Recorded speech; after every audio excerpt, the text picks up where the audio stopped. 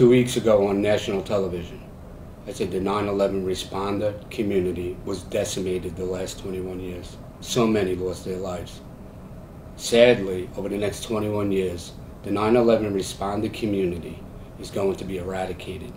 We are losing people on a daily basis. This week alone, we lost 5 9/11 heroes. Since September 1st, we lost 19. The survivor program, those who lived or worked or went to school in Lower Manhattan, you outnumber the 9/11 responder community 4-1. I'm John Feal from the FealGood Foundation. We didn't just walk the halls of Congress for 9/11 responders.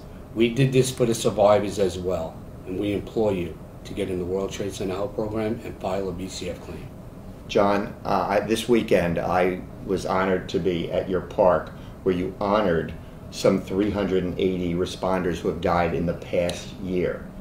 Over 280 of them were my firm's clients. I'm Michael Barasch of Barasch McGarry, and I implore you, especially the survivors, the non-responders, you are entitled to the same benefits as the New York City firefighters and police officers. You are breathing the same toxic dust. You are getting the same illnesses. You are dying from the same illnesses. You are entitled to free health care from the World Trade Center Health Program.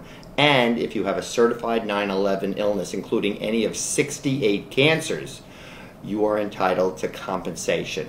Please, I implore you, we walk the halls of Congress for you as well. Protect yourselves, protect your families, enroll in the health program, register for the Victim Compensation Fund. If you have any questions, please go to 911victims.com. Thank you. Thank you.